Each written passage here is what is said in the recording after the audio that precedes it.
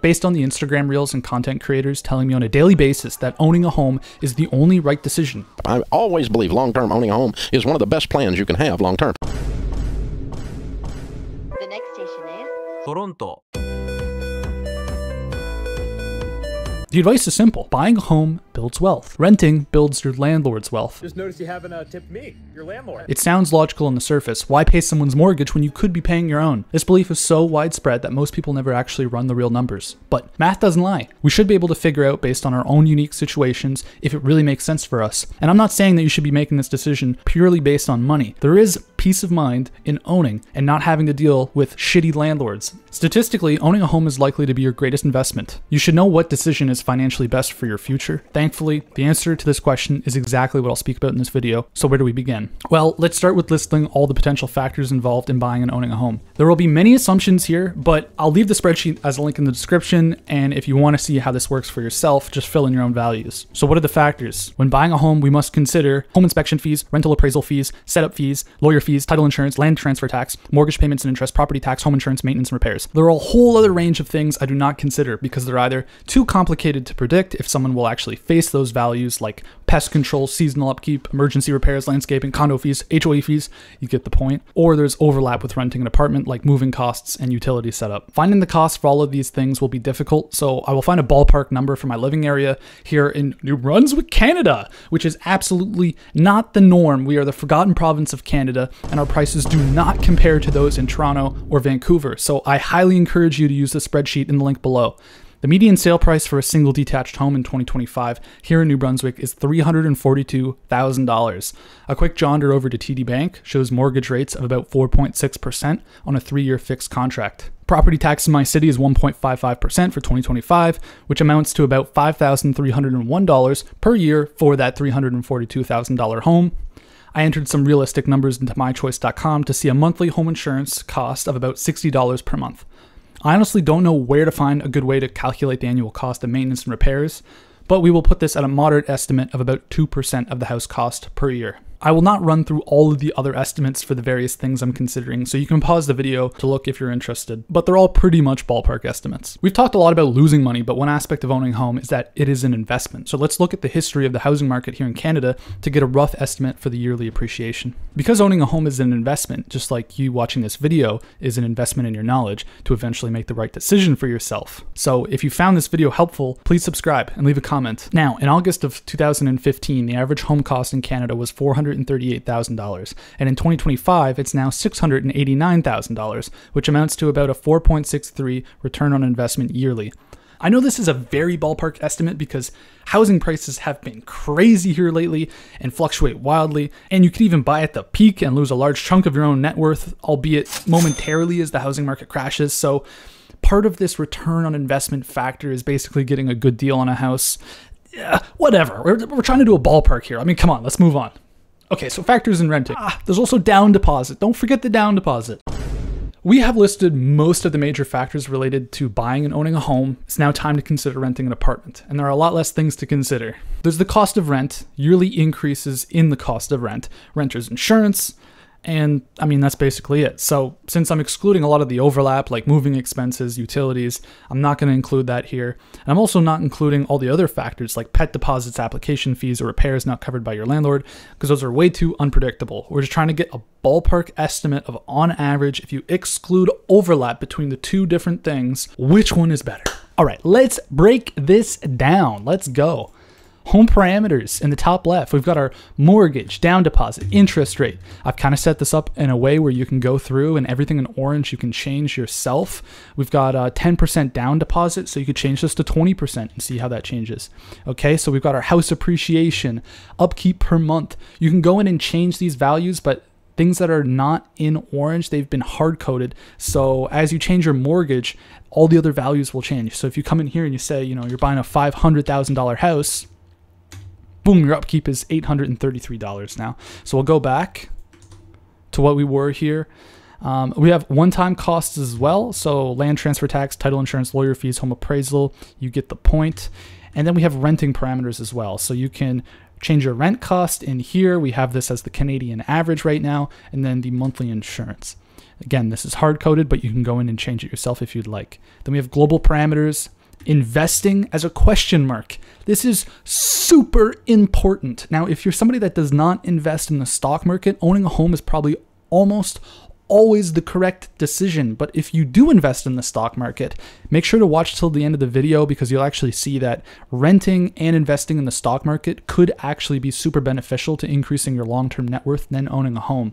The CPI inflation, so that's the inflation index, the consumer price index, I have that as 3%. Again, these are all ballpark numbers just to give us an idea on average for what the right decision might be here. And then we have the market average return at 6%.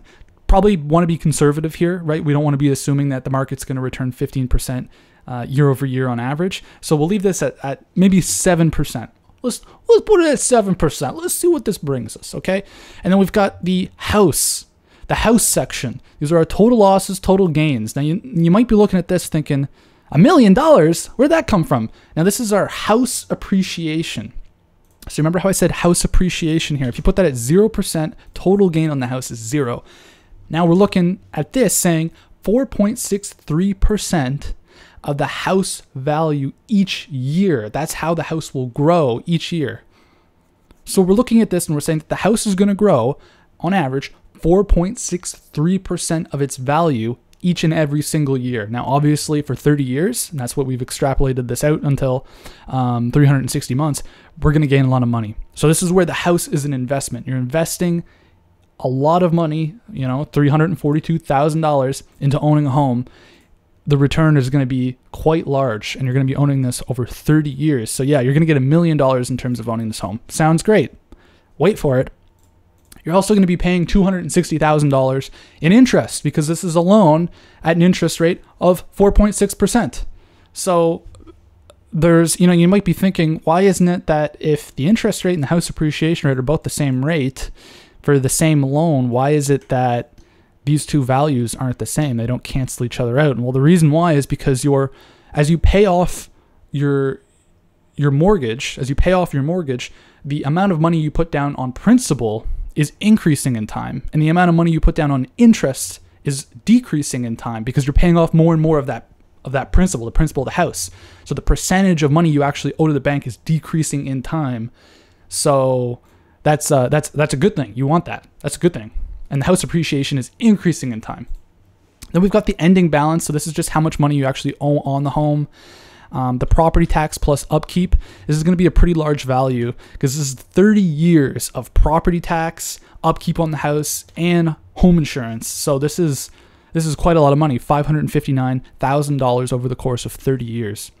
And we have the monthly cost. So this is how much each month you actually have to pay for the upkeep, the insurance, the property tax, the mortgage for the house. So this is kind of like a guaranteed amount of money you're going to have to put on the house every single month, which looks like a lot of money, but you need to keep in mind this house is an investment. So not only are you paying to live there, you're also paying into the investment. So this kind of hits two birds with one stone here. You're not just paying to live and also paying investments. You're basically taking care of both. Now, you probably don't want to put all your money into a home. You probably do want to invest in the stock market, but investing in a home, it will accrue wealth. So you can't look at this and think, oh, that's kind of a lot of money. You need to keep in mind that part of this is actually good for building your wealth as well.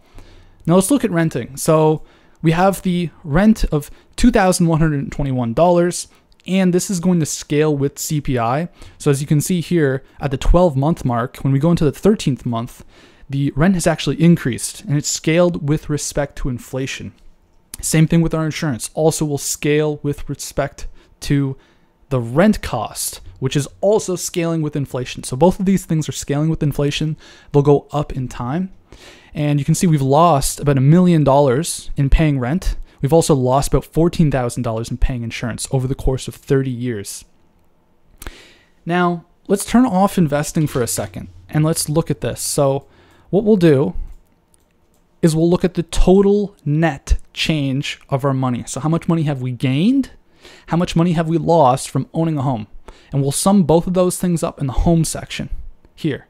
So we're going to sum up all of the gains, all of the losses, and we're also going to subtract off the one-time cost, and this was our initial cost, which is kind of insignificant. All of these things are insignificant compared to the amount of money that you're going to gain or lose on a home over 30 years.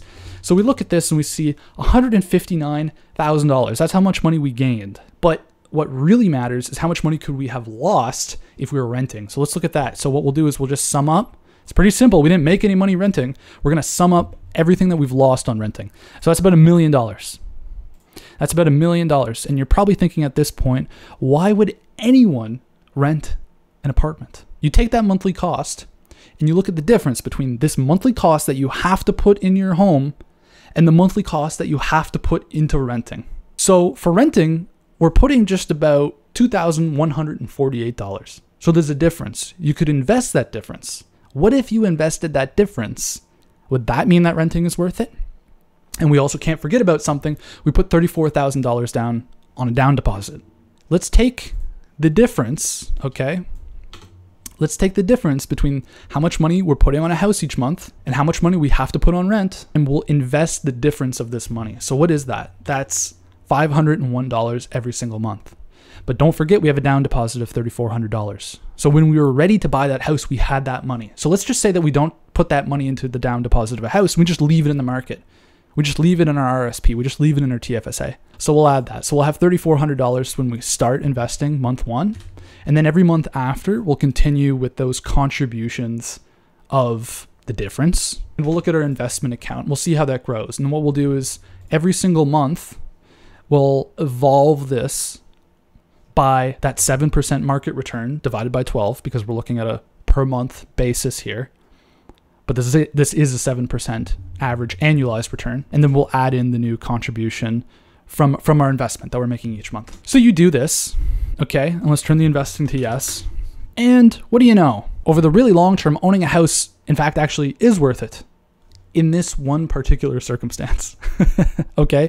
Now, for example, for me, most of the houses around here, yeah, they maybe cost $300,000. My rent right now is $1,595, and that actually is my insurance. Okay, so owning a home is just a little bit more worth it. But what if the market returns 8%? Okay, now rent is really worth it.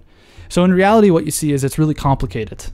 Investing is always the right option, of course. You should be investing as much as you can into the market if you're looking to sort of maximize your net worth with respect to, there has to be a balance, of course. But it's complicated. The one-time costs don't really matter as much as you may think. Unless you're buying and selling a house frequently, then lawyers' fees will begin to stack up. They take a percentage of the value of your home. So of course that really matters. But if you're looking to buy a home and hold it for the long term, most of the time owning a home really is worth it. The people that tell you that renting is always worth it might be in a situation where in fact owning a home isn't. The most important point of doing this calculation is to realize that it's actually really difficult to determine if owning a home is truly worth it. So you can put together these parameters, you can change inputs, and maybe one decision versus the other is actually beneficial for your net worth. To be completely realistic, there's a massive benefit to owning a home with respect to peace of mind or the accomplishment of owning your own property. It is a great investment, but potentially the housing market is so bad in your area that renting is genuinely what's good for you. So you have to make your own decisions which are best for yourself, but you can evaluate it. So go out, see what you can find with the spreadsheet. If there's anything that you see that's a mistake, let me know in the comments below. I'll try to fix it right away. I appreciate you guys watching the video this long. Take care and bye-bye.